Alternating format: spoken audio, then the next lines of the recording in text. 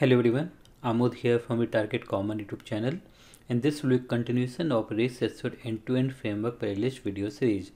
In the last video, we created a POJO class and we created a payload using this POJO class, which you can see here. So I created a new method inside the payloads class, and where I am creating a new request using the airline POJO class, and here I am passing some random data generator values. Suppose if you don't pass these values for ID or name or for any other field here, then it will take the default values provided by the Java. Means for the default value for the integer it will be 0, for string it will be null, for boolean it will be false. So if you don't pass those fields, it will take the, suppose if you don't pass the ID, then the ID value will be 0.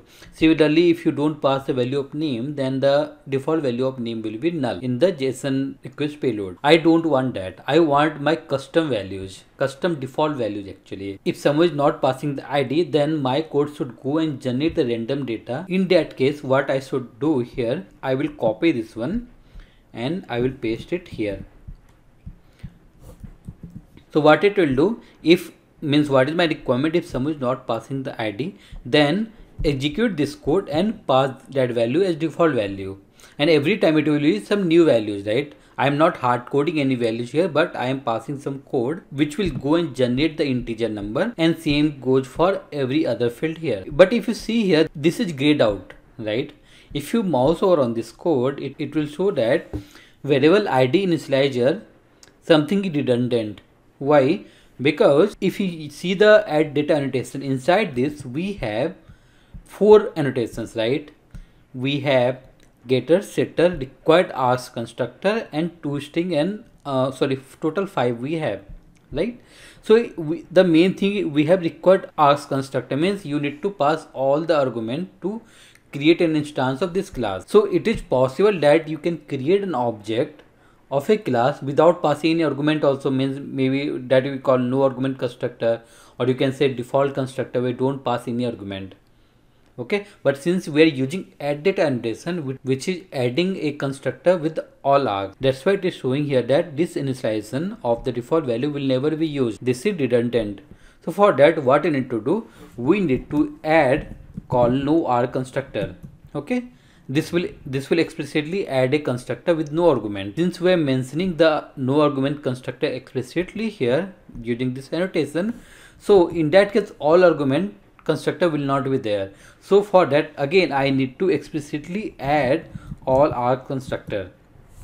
Why I need to add it here? If I remove this constructor annotation from here, you can see that add builder annotation is throwing an error, and it is saying that Lombok add builder needs a proper constructor for this class. That means it requires a constructor with all the arguments. Because I am using the add builder annotation at class level here, you can go and create at the constructor level also, but here I am going to use the builder annotation at the class level. So for this, you need to add another constructor called all args constructor. You can see now there is no error, and also whatever line was grayed out earlier, now it is not there. So let me add all those data generator code here for all these fields, so that it can be used when values are not provided. So here you can see that I have added the random data generator code for all these fields. Now if I go to my airline test.java, and instead of calling this method to create the airline payload, what I'm going to do, I am simply going to create airline payload equal to new airline, and let me run this code. You can see here simply I created an object of this airline class. Let's see what the JSON request body this time will be created.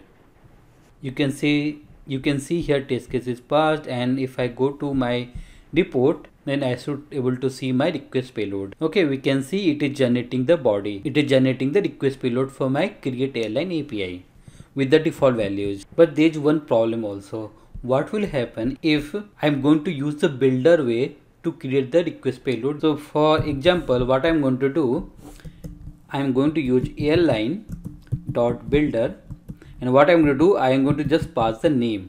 I'm not passing any other field, and let me use the build method, and this will return me a airline object. So let me store into payload reference variable, and let me pass it. Let me run this program and let me show you the output. You can see that test case is failed, and if I go and open my report, you can see here for name we have the value whatever I pass using the builder pattern, right? But for all other values it is null and 0. For ID it is 0 because ID is an integer field. Now what happened to default values whatever we have passed in my POJO class? The problem with this approach here where we have the default values, it will not be considered if we use the builder method to create the payload. If we want that default values should be considered while using the builder pattern, then we need to add or we need to enable one attribute called toBuilder equal to true. And now instead of calling the airline.builder method like this way, you need to use the new keyword new airline and you need to use toBuilder method. So just the little code you need to change. Instead of airline.builder you need to use the new airline, which will be like simply you are creating an instance of the airline class and you are calling the toBuilder method, which we enabled here. Remember, until unless you set it as true, you cannot access this method here. If I run the program now, it will consider the default value for all other missing fields. Okay, this time you can see test case is passed, and if I open the report, you should be able to see the JSON payload with the name whatever I pass using the builder method, and remaining all values have the default values. So this code will be committed and pushed to my GitHub repo. And if you have any doubt, please comment on this video. If you really like my videos, please like, comment, subscribe and share with others. Thank you everyone.